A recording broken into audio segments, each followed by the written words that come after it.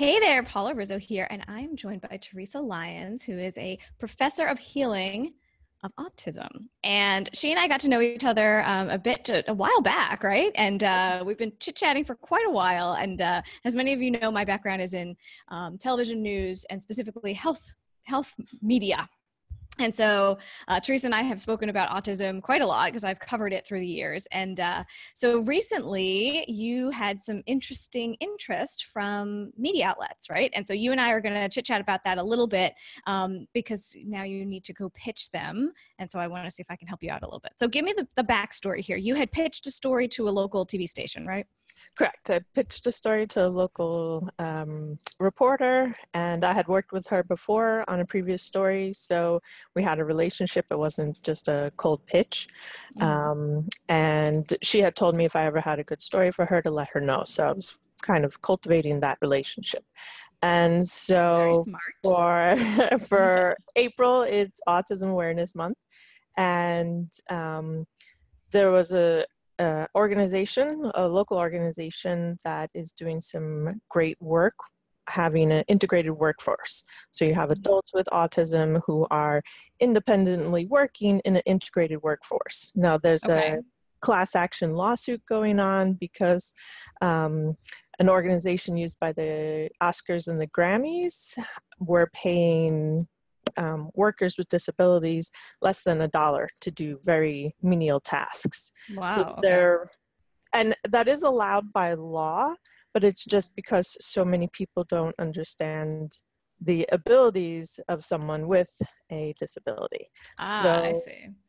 So this organization that you know of, that's a local organization, what they do is they basically help adults with autism to find jobs, right? To find things for them to do, right? Yeah, they have their own organization. So they provide the actual jobs, and it's an integrated workforce, meaning that there are people with disabilities and people without disabilities. So that's very, very unique.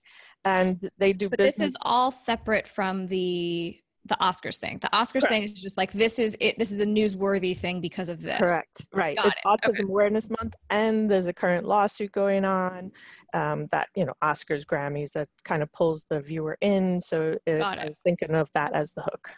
I see. Okay. So it's unrelated. It's unrelated. Okay. But so the relevant. The company that creates these integrated experiences, right? They are local. And so when you pitched it to the reporter, she liked it, but her managers didn't love it because it feels very, it could be kind of commercial, which is sort of what I thought. As soon as you told me about it, I was like, okay, it's one organization. That's a little bit of a tough sell. Anytime you're pitching media, when it's just one thing, it looks like, oh, that could be like a commercial for this one company or a commercial for just this one book or a commercial, you know what I mean? So the media is a little bit allergic to that. They want a wider, like, let's zoom out a little bit. Let's see the broader scope of this. How is this being done or being used in other communities or other ways? If somebody, doesn't have access to this company, how could they still get something out of it? Right. So what do you think? What is sort of the zoom out on this, even though this organization is great and they're doing really good things? Well, the manager gave some pushback and said, how are the people finding this? So yeah, there's a place that offers jobs, but how do you become job ready? So then we were thinking about, and I have a good relationship with the reporter, so she comes back and tells me like, okay, how, can we do something like this? Right. And so there's a local college here that does have certain training. It's been doing it for 32 years. And then the idea was, okay, let's try and get an administrator from that program and then a successful person who went through that program to talk about how to prepare for having a job and being independent, which is very unusual for someone with autism. That's like the dream of a parent. So it's very relevant to someone in the autism world, but for those not in the autism world, it doesn't feel as meaningful. So it's kind of hard to bridge that gap and make that story meaningful to everyone listening to it. So I know we don't have that part of the story. I see. I see. So, as you're talking about it, it's just so interesting because it is a lot of the back and forth with the reporter or with the producer or whoever, whoever your contact is. And a lot of times people think, oh, I'm going to pitch one story and that's going to be it. Like that almost never happened. Even with me, I was like, okay, what else do you have? What else it's very much a back and forth. So you're doing it right. The idea behind there being some education here, right? Because people don't realize what a big deal this is. So that's, of course, your place to be able to bridge that gap and to show people. But I wonder if it is that, could you show what types of jobs are being done?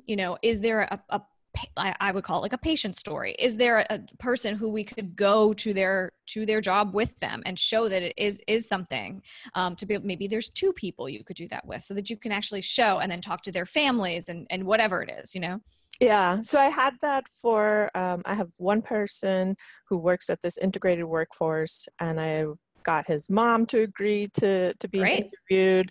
But again, it was feeling really one-dimensional, kind of just that pushback of it's only one. And what is the job? Because I'm wondering if there's something we can push into having it be like different areas or different things that we can highlight, It was graphic design. Graphic design. See, like that's like not a job I would have thought. What other kinds of jobs are they getting people ready for? They do have also bakery and a laundromat, but the graphic design type work is the more academic type work. Yes. And it's also they're working with organizations like Google, so that Google is their customer, the MTA, different universities, local universities. So it's a much more business type focused. Right, and that is definitely different, right, from typical. Okay, so talk to me about that a little bit. Let's see. So the organization is a nonprofit, but they are actually profitable. So they're up to doing $5 million worth of this graphic design and like screen printing work. They do have these major corporations as customers with the integrated workforce. The corporate customers are working with this organization for more corporate social responsibility, so that these corporations are interested in, yes, getting the work done, but also they're interested in supporting those with autism. So so from a business standpoint, like it's that's nice and that's noble and it's, but I care less about that as a story, as a viewer, as somebody who's watching, right? Like that to me is like, good for them, like that's nice, but I want more of like the personal story, right? More of like the who is this person or who is the company? I wonder if there was a way to even have, if this person with autism was working with a local company, I was helping them to design something. I don't know. Like, I'm just trying to think, like, if it was that they designed, their logo, or they helped to design the artwork on the outside of the building, or I don't know, if it was a local business, that would be like a nice integration to show. You could talk to the shop owner or whoever, you know what I mean? Who's using their designs. You could talk to the family. You could talk to this person about how this is sort of an atypical job that people would be doing if they had autism. But look, hey, this person's doing it, and look at this amazing result. Just trying to think like visually if there's something we can show, and then to integrate it to be more like community based. I don't know if that exists. No, it does. They were working on a project, designing, and then also, I'm not sure how much of the manufacturing they did, but for the MTA jackets. So the guys that are working the crew with the reflection, every New Yorker. Cool. Yeah, of course. Right. So that might be very visual. You see the jacket and very visual, and it's sort of like the story behind the story. It's sort of like, wow, you would have never known. If it's a New York story, if it's a local New York, outlet, to be able to say, hey, New Yorkers on the street are walking by these jackets every single day. Guess who put that together? It's sort of like a nice, kind of an interesting slice of life New York thing. Yeah, and it's very visual for TV. I think very visual. Exactly. So I don't know. I mean, I think that would be kind of a cool way, go back to your person, see, or at least see what you can can get, you know, to be Right. able to say, would this be something we could show? Could this be something of interest? You know, Mm-hmm. I think it might be, I think, especially for local, because then you're not really like highlighting just that one organization. It's more of like, hey, look at the greater good in what's happening, you know, here. Yeah. It's kind of interesting. Yeah, I like that. Hmm. I like that quite a bit. Good. Well, let me know how it goes, and obviously, you know, send out, you know, shoot me back an email. Let me know if it works out, and when it does, because I know if not even this, something else will come through, and that's how it goes. You got to kind of be diligent and keep coming up with the ideas, and because it is a noble cause. I mean, you want people to know about it, so Yeah. Thank you very much. work. Of course. I really didn't know how much back and forth this was involved. Yes. I have to say, I thought you kind of pitch and it's either like yes or no. And Sometimes it is. Sometimes yeah. it is. But, you know, and especially though that you're a repeat guest, you know, that she's already worked with you. Right. This is where this is going to happen even more, because that's what I did with my go-to experts. I'd be like, well, what else you got? What else is there? I knew there'd be something, you know, like you're the expert here. So I could find out even more from you. It's not just a one-hit wonder. So this is actually a good thing, you know?